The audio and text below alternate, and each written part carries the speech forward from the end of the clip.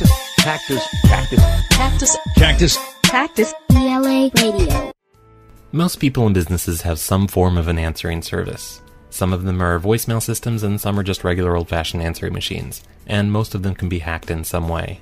By this I mean that you can call into their voicemail, enter a code and check their messages, change their outgoing message, and do some other miscellaneous things. It's a whole lot easier than you might think to get into a person's private voicemail system. A few years back, Murdoch and I started calling up movie theaters and asking them what kind of answering machines they were using for their movie announcement lines. It turned out that most of them were using regular store-bought answering machines, instead of some kind of fancy movie theater system like we expected. How may I help you? Oh, hi, is this the manager? This is the manager on duty. How can I help you? Oh, this is John from the home office up in Springfield. We're wanting to find out which kind of recording equipment you have for the movie theater line. We have a regular answering machine. It's just one line. Oh, okay. You have to just do one main message. That's it. Do you happen to have the brand? Hold on. Let me check. I was supposed to get that from everybody because we're going to be sending out new machines soon. Okay, hold on. Let me check and see. Okay. Really, It's an AT&T model. But do you have the model number, though? 1710. AT&T 1710? Yeah, that's what's sitting right on top of it. After quickly looking up the answering machine's user manual on AT&T's website, we found out that the 2-digit access code was written on the bottom of the machine. So we called back and Murdoch got the theater to give us the access code. My colleague Dale called in a couple minutes ago inquiring about a new upgrade that you guys will be getting soon about your movie line answering machines, and we need to know what the access code is for the answering machine that you have currently. It's on the bottom by the battery door. Okay, hold on just a second. Okay. The access code is 95. 95? Thank you very much. You're welcome. You guys will be getting a new upgrade in about a couple of weeks, okay? Okay, thank you. All right, thank you. Bye. And then several minutes later, the movie theater ended up with a brand new message that sounded like this for the rest of the evening. Thank you for calling Cinema.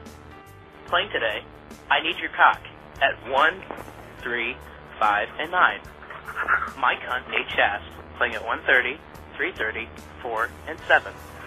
Come Gargling Naked Sluts at 3, 5, and 7.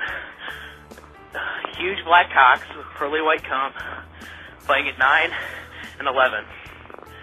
Men Alone 2, The KY Connection, playing at 12 and 1. And a special one, Happy Scrappy, The Hero Pup, playing at 12, 1, 4, and 7. Thank you for calling. They ended up taking their movie announcement line completely down after that, so I called them and asked them what happened to it, and this is the explanation that they gave me. Do you have a new recording line? They're working on getting it fixed. It went down yesterday. Oh. Somebody dialed over it, and so now they basically froze it up, so we're trying to get a new one in. Froze it up? Yeah, like they dialed in over it and scrambled it somehow with a code, and we can't unscramble it, so we have to get a new one. Oh, I see. You would think that this would be an isolated incident and that particular manager just happened to be not very bright, but actually most movie theater managers will believe you when you call them up with the same ruse. I ended up tricking several other movie theaters out of their codes as well. One of them resulted in this new message on their machine. Hi, my name's Jared and I'm an elite hacksaw. I just hacksawed this answering machine by using my elite hacksaw skills. I called up the manager of this theater and I'm all like, hey, can you give me your machine code, cause I'm your boss? And she's like, sure. So I got the secret code, and now I'm just hacksering all over the place like a madman. So if you'd like to be a hackser just like me, you can press 9-5 right now for access to this machine. And we can be hacksers together, and you can listen to messages, and we'll be hacksers. Have a nice Friday. And then another movie theater ended up with this message, which lasted for almost 24 hours. Thank you for calling Cactus Cinemas. Now showing in Cinema 1, War Games, starring Matthew Broderick, Ali Sheedy, and Dabney Coleman. Running time is 1 hour and 45 minutes. Showtimes are at 5 p.m., 7:15 p.m., and 9:30 p.m. In Cinema 2, we have Sneakers, starring Robert Redford, Dan Aykroyd, and that kid who's dead now. Running time, 1 hour and 73 minutes. Showtimes are at 5:15, 7:30, and 8:45 p.m.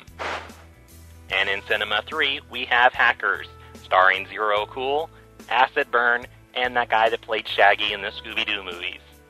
Running time is 2 hours and 45 minutes, and show times are 5 p.m., 7:18, and midnight. Ticket prices are insane for matinees and fucking nuts after 6 p.m. Popcorn refills are free on all concession stand orders over $50, which isn't that hard to achieve. Thanks again for calling Cactus Cinemas. Sadly, hacking movie theater machines isn't going to be possible for too much longer since most theaters are switching over to Fandango instead of having the old-fashioned answering machine line.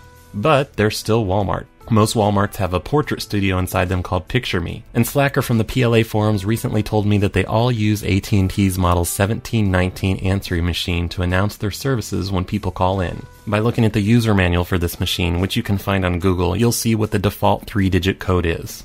And by calling any Picture Me studio in the country, you'll find out that very few of them bother to change their default code, even though they can. Because really, what kind of person would want to hack into a Picture Me studio's answering machine? Thank you for calling your Picture Me Portrait Studios located in our information are. You have 3 messages in mailbox 1. Wednesday, 5:57 p.m. Hi, this is Betty Walker. I was calling about my pictures. My number is 796-305. Can you... End of messages. Hello? Hi, I'm calling from Walmart. Is Betty Walker in? This is Shay. How can I help you? Well, you called about your pictures. I'm just returning your call. Okay. What do you Are need? they ready? What kind of set did you have? The silver? The one with the kids?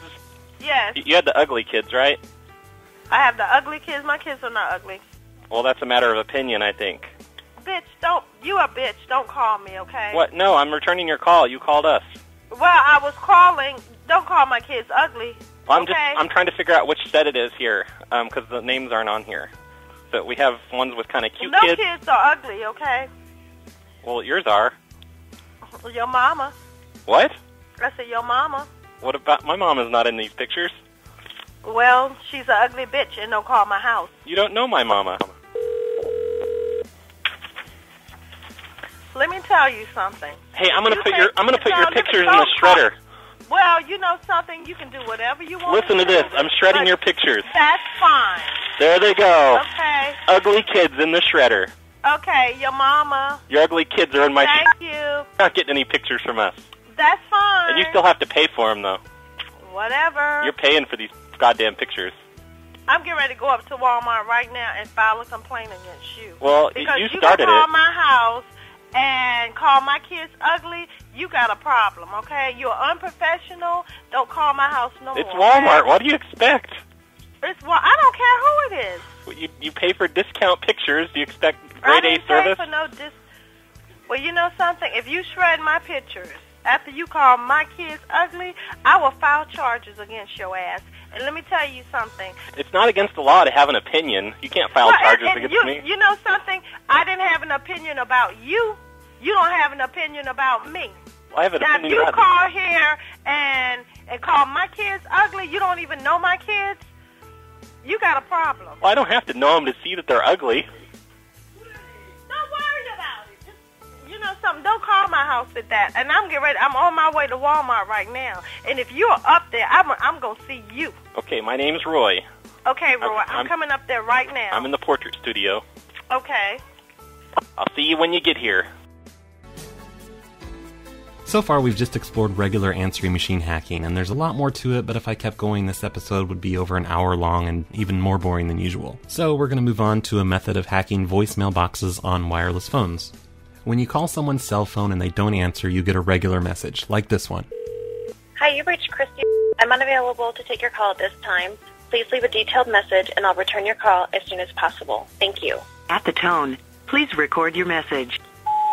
But if you call from their cell phone number, instead, you're greeted with voicemail options to listen to messages and do other administrative tasks. With some wireless carriers, you can trick a person's voicemail into thinking you're calling from their phone by using caller ID spoofing.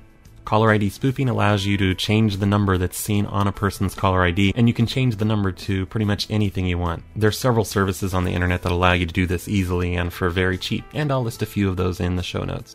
Once you've set up a caller ID spoofing account, you use it to call the person's cell phone number from their own number. For this example, I'm using a lady's AT&T wireless service. I don't think this works with all wireless carriers. I know it used to work with Sprint and T-Mobile, but I'm too lazy to try any other carriers besides AT&T for this. Anyway, here's what you hear when you call a wireless number from itself. You have 3 unheard messages. First unheard message sent Wednesday, June 11th at 11:49 a.m. Hey, Christy, saw your email last night about another pressure washer needed, and I do have one in case you... Message deleted. Next message sent today at 8:05 p.m. Hey, Christy, it's Brad from PLA Radio, and I just wanted to let you know that I'm getting ready to hack your voicemail. Call you right back. End of message. To delete this message, press 7 to save it in... As you heard, I left Christy a voicemail the first time I called her number. You can do all the regular things inside a voicemail box like listen to messages, delete them, and change their outgoing message for other callers to hear. Personal greeting. At the tone, record your greeting. At the end of your greeting, press pound. Hello, this is Christy. I'm unavailable to take your call at this time. Please leave a detailed message after the tone, and I'll get back to you. If you are satisfied with your greeting, press pound. It is possible with most carriers to add a layer of security onto your cell phone so that people can't do this to you. If you go through the options on your voicemail menu, you can change it so you have to type in your passcode every single time you call into your voicemail. This way, if someone spoofs their way into your voicemail, they'll be asked for a passcode. Most people don't bother with this though, since it's inconvenient, myself included.